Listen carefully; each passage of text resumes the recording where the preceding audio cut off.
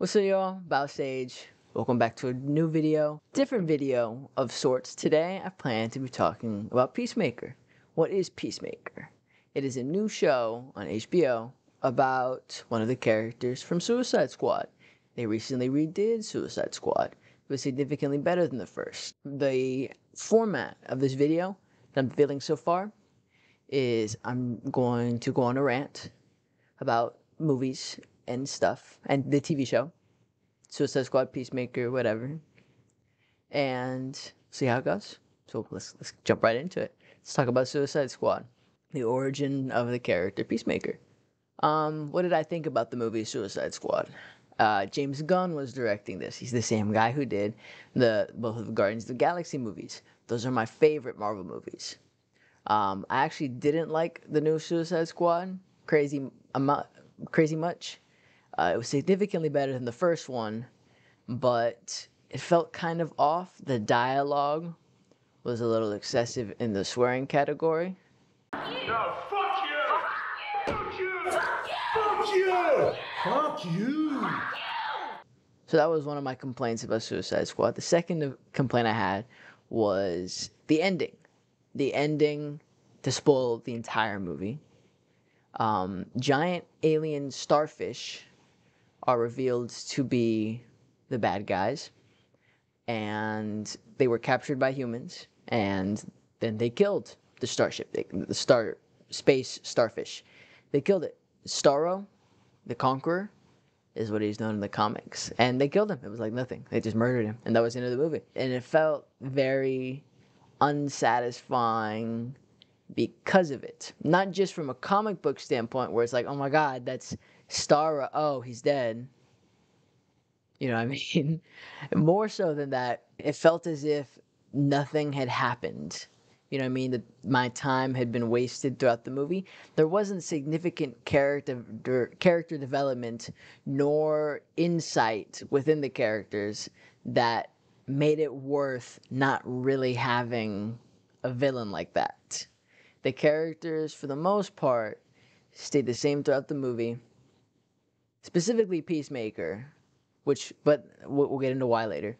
Specifically Peacemaker. I felt like it was unsatisfactory. But that's neither here nor there. The Suicide Squad. Enter Peacemaker. So I had already had an initial distaste of the latest Suicide Squad. There wasn't really anything special about it. No, it wasn't a successful blockbuster for me. Like, I wouldn't watch it a second time. And so I was a little hesitant to start watching Peacemaker. I didn't even like the first movie. Why would I watch a TV show? I like James Gunn. I like the Guardians of the Galaxy movies. Maybe I should give it a chance.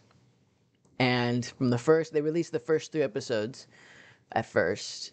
And when I watched those, I knew my hesitancy was founded in some reality. The swearing felt just as bad as Suicide Squad.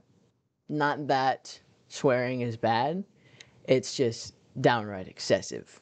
It doesn't feel like how normal people talk, if you know what I mean.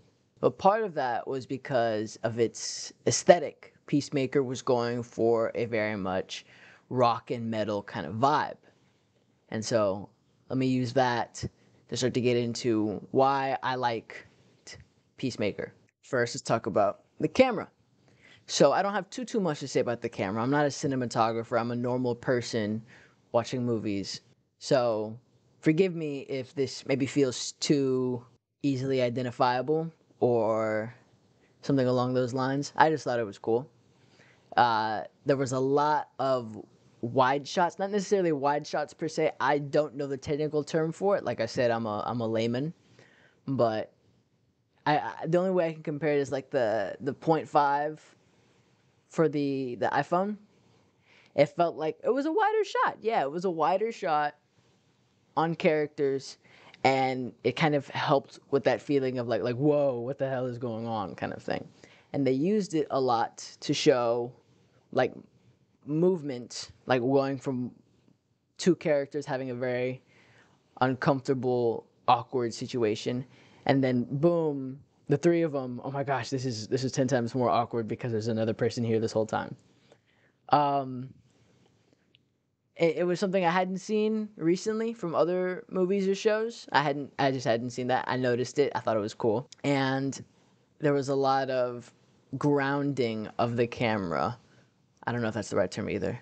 Within certain scenes, there were two that I'm thinking of specifically where the characters are in a van together and they're having interactions and stuff, and the camera's right there in the mix of things, and it's kind of wobbling a little bit and is moving all over the place, and it feels like, or it does a very good job of making you feel like you're in the scene too, and you're experiencing the same situation as they are, which I thought was cool. I appreciated that. Now to move on to what I'm sure everyone is more interested about, which is James Gunn. That's the second reason why I liked the show was James Gunn. All right. I already stated I'm a big fan of the Guardians of the Galaxy movies. Those are in fact my favorite Marvel movies. Um, and so I would like to compare. I went into it with the intention of I've seen 3 James Gunn movies now, the 2 Guardians and Suicide Squad. He's been given arguably a little too much freedom to do whatever he wants. So, because of his success. So, let me see Peacemaker and see how crazy James Gunn goes and what James Gunn likes. And it was very interesting watching that. In this show, Peacemaker, maybe he just has more time than in the Suicide Squad movie. He has literally more screen time to do things, develop things, or whatever. It was a lot of characters in Suicide Squad. Most of them died, so there wasn't really as much time to meaningfully develop certain characters because they were gonna die immediately anyways. So, but that's part of what he was going for. In Peacemaker, now that he does have that time, he uses music. In Guardians of the Galaxy, music, 80s rock and pop are used as a means of within the setting, within the scene. The music is more often than not coming from the characters themselves. Music is used to help characters understand what they're feeling and even help them communicate what they're feeling. With a wide variations of emotions extending from a father and son kind of bond, a love kind of bond, and just happy feelings, happy songs, Mr. Blue Skies, whatever. So that's why music was so successful in Guardians. And so given that, how was music used in Peacemaker? And in this one, as opposed to the classic rock and whatever music was going on in Guardians, this is very different. This is hard rock. This is metal. This is punk. Or maybe not exactly punk. Maybe not exactly. I don't know. I don't know. But it's that kind of aesthetic, that kind of vibe that they're going for. And so music was used different, despite that similarity of the focus on music and the characters liking that music and wanting to play that music like it's happening within the show, as opposed to just there's music playing, they can't hear it. There's music playing that they want to hear. But the difference between that and Guardians is in Peacemaker, I noticed that music is not, in fact, used to communicate emotion between characters other than, yeah, rock. You know what I mean? In Guardians, an example would be Star-Lord was telling Gamora, hey,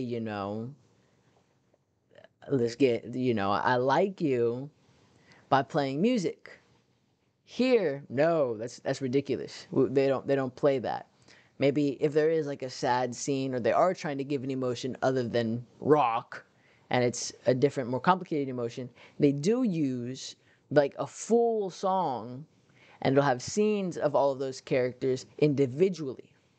It's not meant to communicate between the characters. It reflects on them individually or happy as a group, which I don't think is good or bad. I just thought it was interesting. It's something I noted.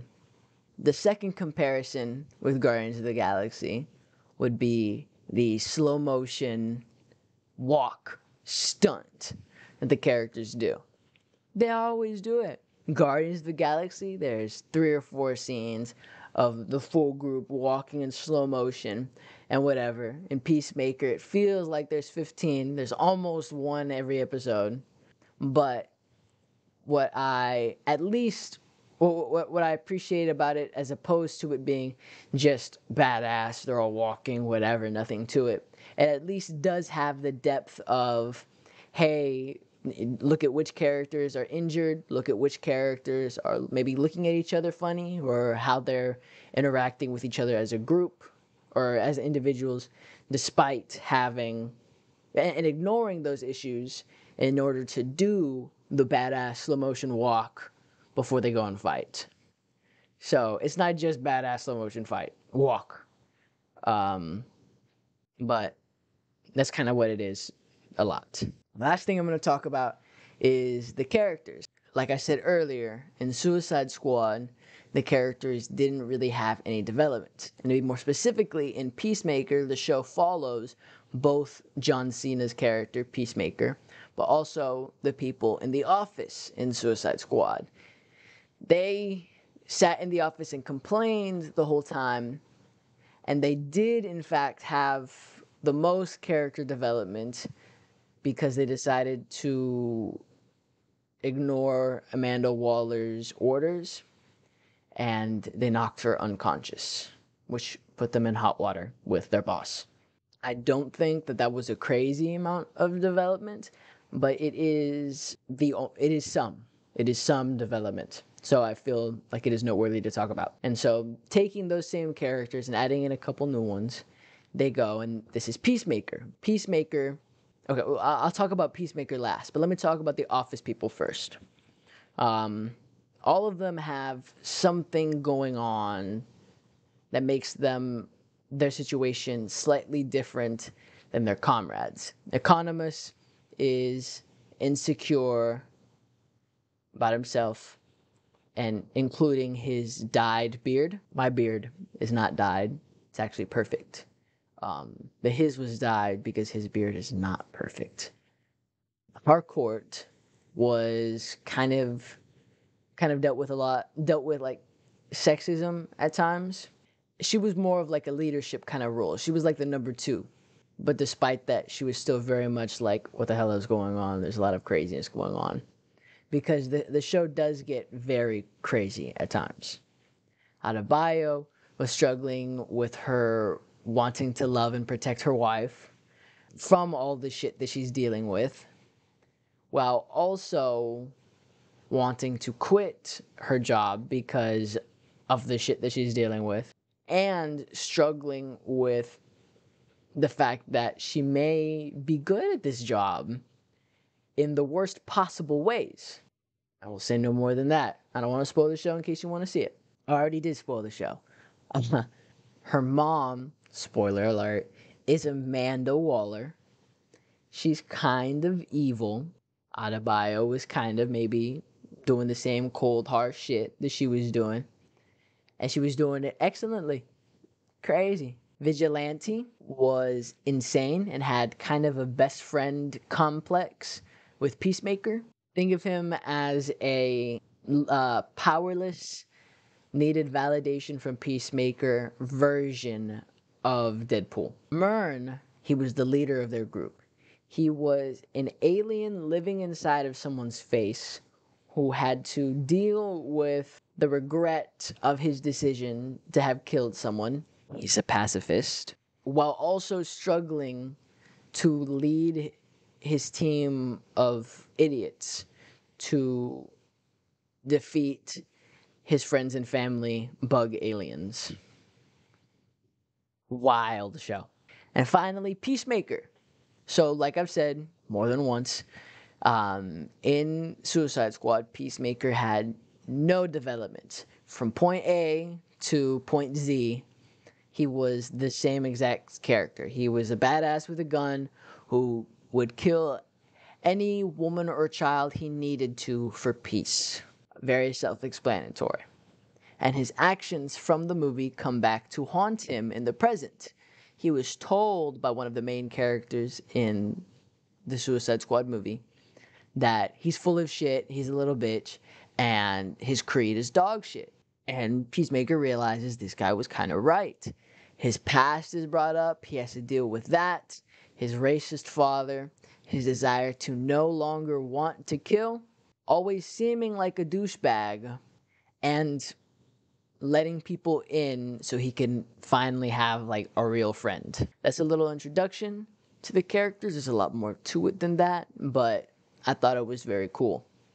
Final thoughts of the show. I thought it was very James Gunn. I appreciated the comic book references, and I very much thought that the series worked much better than the film. Thank you all for watching. I highly recommend checking out Peacemaker. It's on HBO. I'm thinking this is what DC is going to be doing from now on, because their Snyderverse thing failed before it could start. And even though they released the Snyder Cut, that's not canon anyways. And it seems like they're trying to reset their movies with more of those solo Joker and Batman movies, and maybe use the upcoming Flash movie as a way to reset into the Suicide Squad, Peacemaker kind of reality. I'm not sure. I'm overthinking it because I'm a DC nerd. I also happen to be Batman. And yeah, that's it. Thank you for watching. Hope you enjoyed. Backstage out. Peace. Maker. With a wide variation of emotions, extending from a father and son kind of bond, a love kind of bond, and happy feelings, happy songs, Mr. Blue Skies, whatever.